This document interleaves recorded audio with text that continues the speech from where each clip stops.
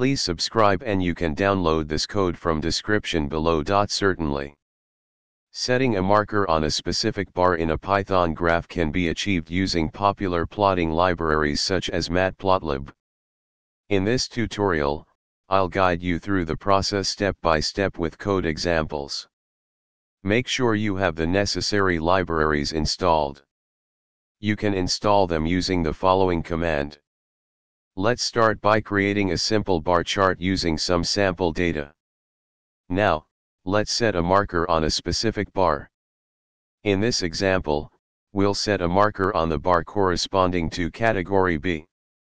In this code snippet, scatter is used to place a marker on the specified bar.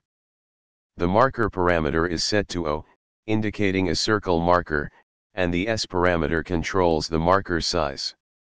You can customize the marker appearance according to your preference. This tutorial provides a basic example of how to set a marker on a specific bar in a bar chart using Matplotlib.